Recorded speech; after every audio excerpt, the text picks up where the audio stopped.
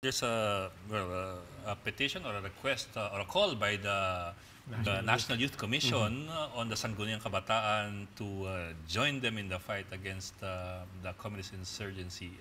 What do you think of that coming from the National Youth Commission? Anyway, ito yung nakakatakot. Recently, dati attached agency ang National Youth Commission ng DSWD with a mandate na, yun nga, tumulong sa kabataan. Ngayon, nilipat yung pagiging attached niya sa DILG, particularly on the mandate of pushing for yun nga, yung communities, ang Sangguniang Kabataan communities.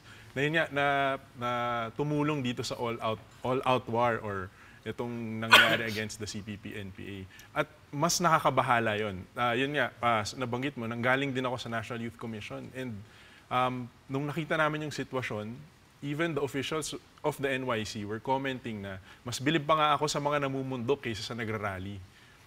Yun yung nakakatakot na klima. Naisipin mo, you're arming, no, kung hindi man to armas, pero you're arming them with skills, with this kind of information to say na tumulong sa profiling at pagtugis ng mga tao sa komunidad. Yun yung nakakatakot. This is around 400,000. When we pushed for the reform of the Sangguniang Kabataan, it was different. Iba yung mindset.